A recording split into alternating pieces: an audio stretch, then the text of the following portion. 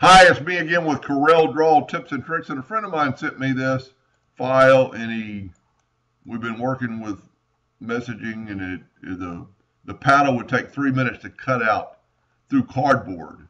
So he got this from a DXF file, and the person I'm doing it for, first of all, I changed you had your nudge distance set on 0.25 and 0.25. I changed it to 0 for right now. I'm going to change my nudge factor to 7 inches, and I'm going to select your item. I'm going to go up to a range, and I'm going to ungroup. So we need to go up here and select it all, go to range. And there's a problem right here. Break the 120 objects apart. So I don't know how many objects are in here, but that's another problem on another scenario. I'm going to grab just this, what is showing as a black hairline, and I'm going to nudge it out of the way.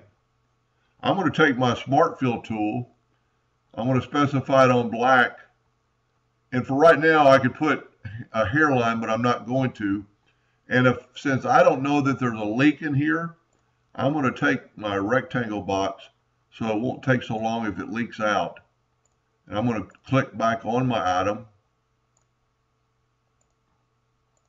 And sometimes you have to, this is a good little trick to select that inner box. Then I'm going to take my Smart Fill tool and I'm going to fill that box in. And it took a little bit longer than it normally would, so that might be the problem. Now I'm going to nudge it to the left a couple of times, and I'm going to go left click, right click, and now you have a red hairline that should cut better than that one by far. And now I can nudge it right back over, and that should cut. Now he's got some other problems that I haven't even looked at yet, but this should work.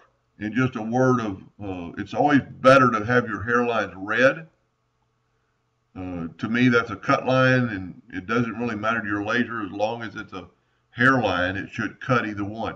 Now he's got some other problems, and I'll look at that and see what's going on there. But that's the way I would fix that outer box.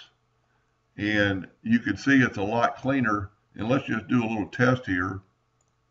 Let's get it out of the way, and let's color fill it now. And it did it a lot faster. So that kind of proves to me that there was something wrong. So if you use your duplicate distance, you can go right back.